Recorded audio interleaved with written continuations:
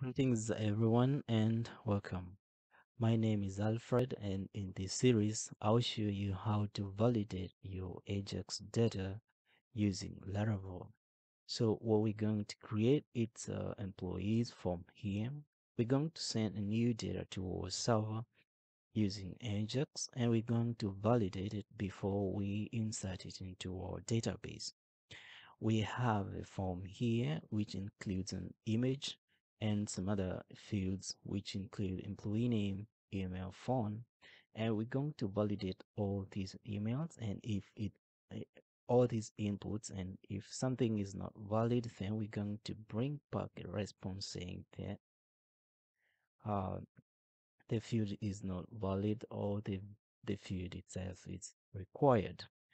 So for example, if I try to send this data to our server right now, you can see now I have the emails already been taken because we already have another employee with the same email. I could opt to change this image here. I'll change to that one, and then if I try to send this data right now, it's gonna come back and say that the employee photo must not be greater than 1024 kilobytes, which is equivalent to 1 megabyte. And so if the data is not valid, we're not going to push it to our database.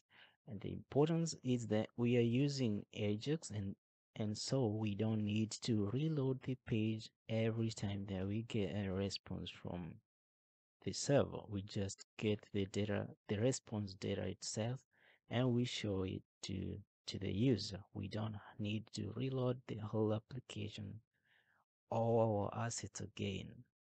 So that's the beauty of using Ajax to validate our data. This is the kind of application that we're going to create in this series. So join me in the next video. We'll start by creating the HTML mockup for our employee data.